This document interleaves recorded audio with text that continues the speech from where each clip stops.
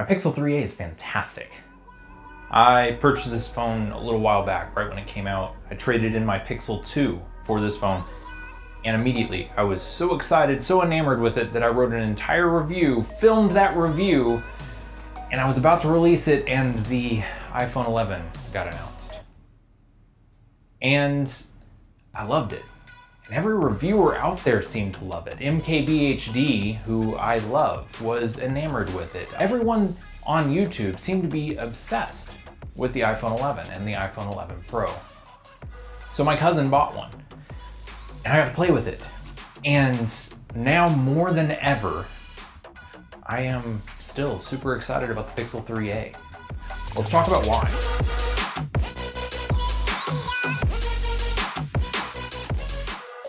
First off, let's talk about the camera. I've never been in love with the way that the iPhone processes their pictures. Apple does a fantastic job of making colors pop in a way that people just say, that looks cool. I like the way that my Pixel tends to cut edges, up the contrast, and give me just a little more edge, and in a lot of cases, much more detail.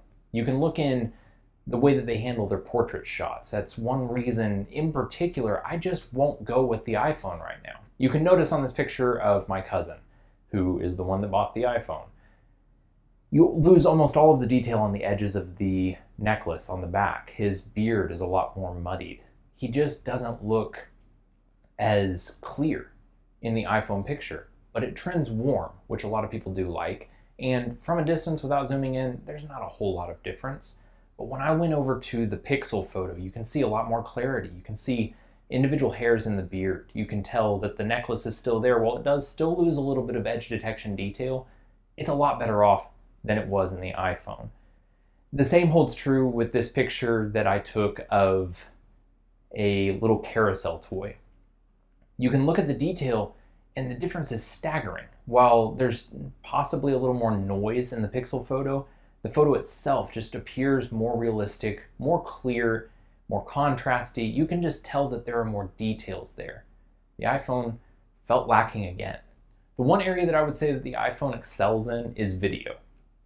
The stabilization is fantastic. The options for video are much greater. The Pixel 3a cannot do 4K 60. The Pixel 3a is much more limited in terms of slow motion. If you're focused on shooting a lot of video, the iPhone's great, but the Pixel 3a is not a slouch.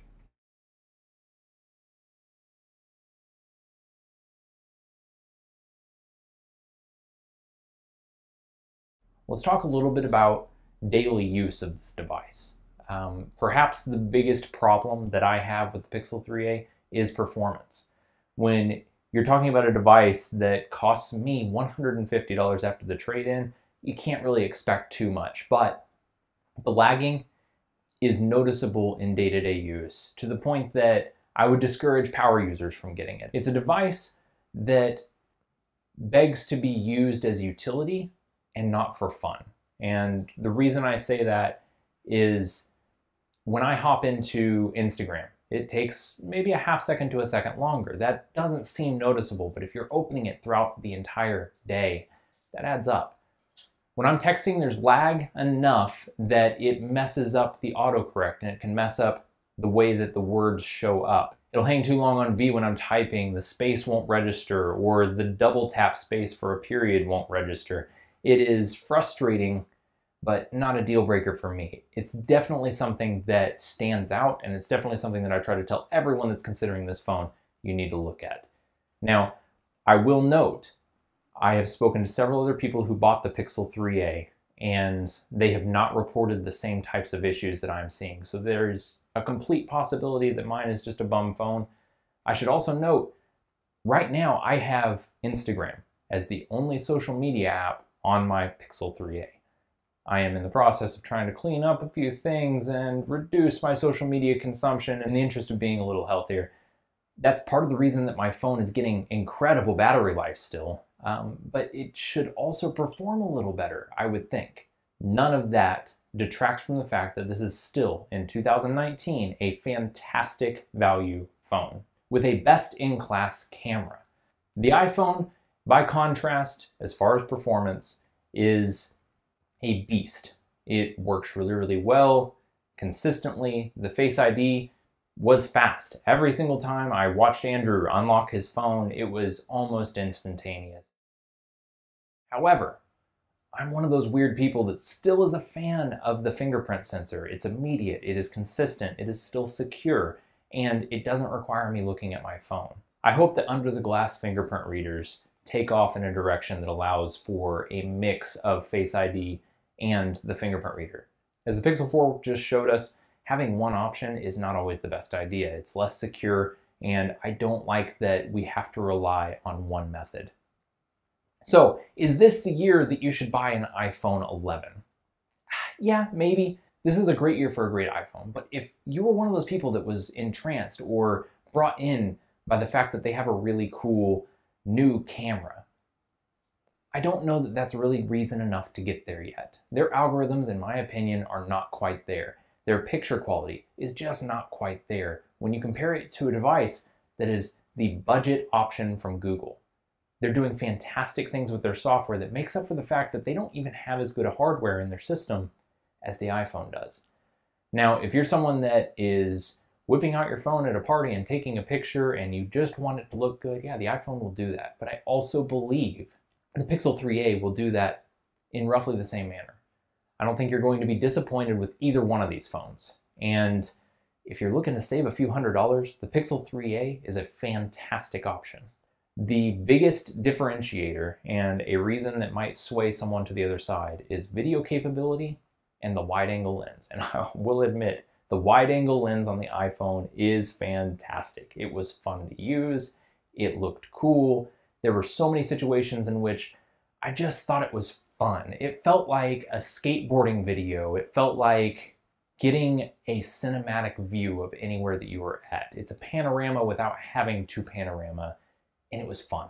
I think it was a huge mistake that Google left it off of the Pixel 4 in favor of a telephoto, which on the iPhone 11 Pro that I was using to compare my Pixel 3a against, I very rarely found a cool use case for the telephoto lens. Is it neat? Yeah. I'm just not someone that zooms in on my phone very often. And if I'm taking a picture like that, I generally take it with the standard lens and I zoom in later and crop if I want to. The resolution on these is high enough that it's been okay. For me, when we're talking about the phone that you use in your pocket every single day, I need something that works, and I need something that gives me fantastic pictures. The Pixel 3a does everything that I need and more. In addition to handling multitasking in a way that is intuitive and fast for me, and switching between apps, having navigation buttons on the bottom of these big phones. I still, to this day, Apple, I don't understand why your design language has the back button in the upper left-hand corner. It is frustrating, and no, swiping across the screen as a gesture does not work consistently enough across the apps the way the Android back button does. It was one of the most frustrating things of using the iPhone 11, and it's something that honestly will probably keep me away from the iPhone ecosystem for just a little bit longer. I say this as someone who just recently bought a MacBook Pro, and I desperately wanted to jump into the iPhone ecosystem. This is a great entry point. The iPhone 11 is a fantastic device. iPhone 11 Pro is a great device. Between the two of them, yes, you should go with the 11. Everyone else is saying that. The Pro, the only advantage is that telephoto lens. I don't think it's worth it. I don't think it's worth the extra money. I think my cousin made a mistake by buying the iPhone 11 Pro. The iPhone 11 is a fantastic device. If you're stuck on Apple, that's a great way to go. But in the interest of saving money, in the interest of having a better camera, and in the interest of having a device that is still a joy to use, the Pixel 3a competes well above its weight class. So why didn't I buy an iPhone 11 or an iPhone 11 Pro? My Pixel 3a is fantastic. It cost me $150, and it took photos consistently better to my eyes than the iPhone 11 was taking. So I'm going to be holding out for 2020. And hopefully Apple will come to the table with a slightly better algorithm, a little bit better edge detection on their portrait mode, and maybe some consistent navigation buttons at the bottom, please. While I'm asking for things from the iPhone, I want to be able to rearrange all of my apps. I want to be able to put apps wherever I want, because having them on the lower row for a device that is huge is nice. I have big hands, but I still don't want to stretch up to the upper left-hand corner for anything. My rant is over. Do I think that you should buy the iPhone 11? No, I don't. Do I think you should buy the iPhone 11 Pro? Hell no. The Pixel 3a is a fantastic device, and I think most people would be best served by a Pixel 3a in today's world. If you are trapped in the Apple ecosystem, or you're just in love or enamored with Apple, yes, the iPhone 11 is a fantastic device that you will be happy with. But the Pixel 3a is too.